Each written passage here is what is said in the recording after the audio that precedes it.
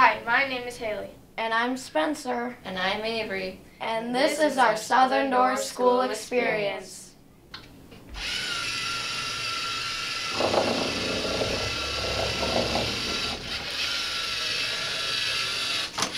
LEGO Robotics program is a combination of two things. Number one is programming in a LEGO Mindstorm EV3 robot. And the second part is solving a real-world problem.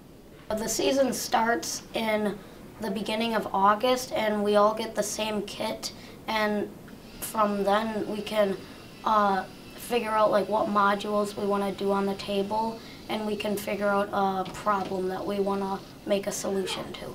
Each year there's just one theme, and so then the entire Lego table is based off of that theme, so like missions would be based off of that theme that they got. Once we find our problem and solution, we have to present it to the judges, so we choose to do a skit. We did our research online, we researched what problems can be, then we wrote down what we thought we could do, and then we picked out of them. The kids learn a variety of things. Number one is speaking. They have to do a presentation about what they found. They need to research. So that offers a lot of skills that they might not get otherwise. They have to do a lot of teamwork. They have to work together to solve these problems. It can't just be one person solving one problem.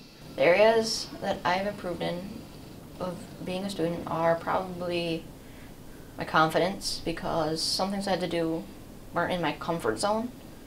Teamwork, just there's always a way to be a better teammate. And probably problem solving. I think it helps like with programming and stuff, because you got to do math to see rotations and calculate how far things need to go, and it helps like with computer related technology things. It's fun because you get to work with like different aspects of working with like Legos, and also doing like presenting different things.